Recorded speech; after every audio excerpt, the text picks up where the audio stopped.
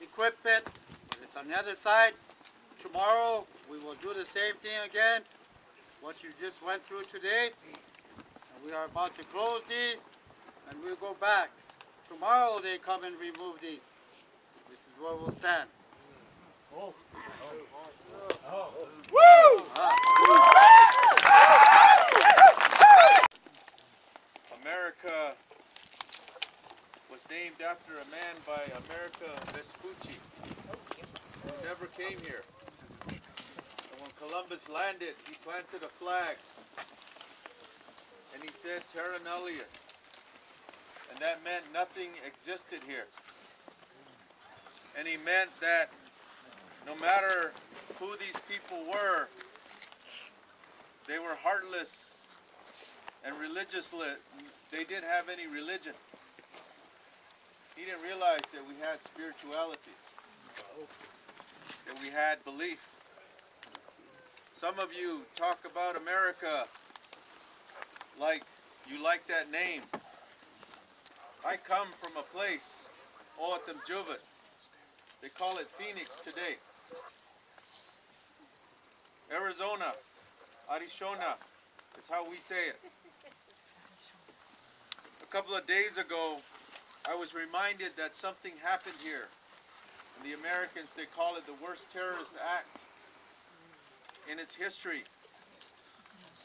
But they quickly forget that terrorism landed in 1492. And some of you don't realize that this border, this man-made border of Mexico and the United States, crosses my territory. And we never asked for permission to go across this man-made border or come back into this country. It is our land. So those of you that are in the military,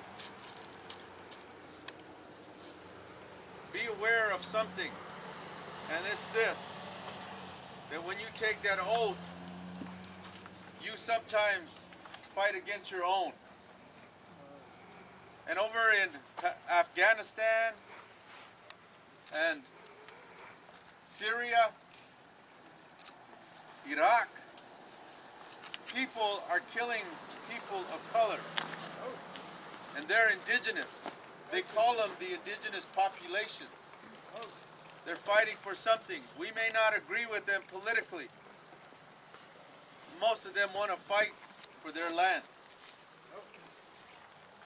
In our territory, after 9/11, the Department of Homeland Security, the Border Patrol, invaded our territory. And today you have over 40,000 vehicles on the Tohono O'odham Nation that belong to the Border Patrol and the Department of Homeland Security. And they continue to violate and destroy our flora and our fauna and terrorize our elders and the people who just go across to get wood or medicine. Or to their family. The cartels are controlling that whole territory because the governments allow them to do that.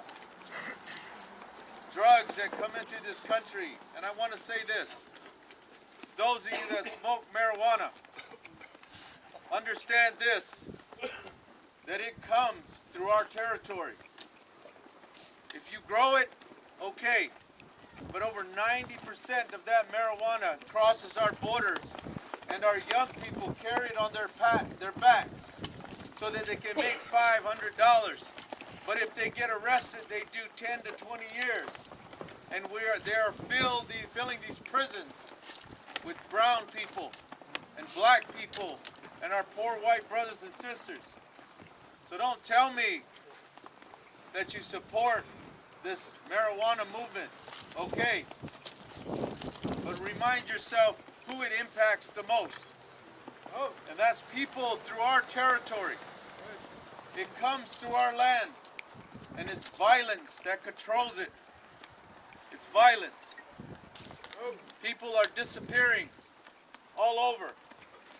Thousands and thousands of brown people are being killed along that border. all the time.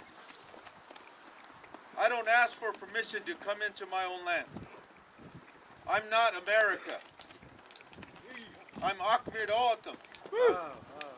That's who I am. And when you speak, know where you're from. Know whose land you're on. These people, they gave us permission as runners to come here. I want to say that because a lot of you love this America. We are older than that concept. We are older than that. And we have spirituality. We have our beliefs. I don't carry a green card. I don't carry any of those things. I drive across that line. They try to stop me. I speak my language and they don't understand me, but they know. They probably know my face by now. But I want to say that to you, not in a negative way. But when you have that marijuana in your hand, you ask where it came from. One of our relatives said they're stealing water from the Owens Valley River, the Paiute Shoshone. They are in Los Angeles. They are. Know where that water comes from. Know where you stand. Know where you're from. And know whose land you're on. Remember that. Thank you.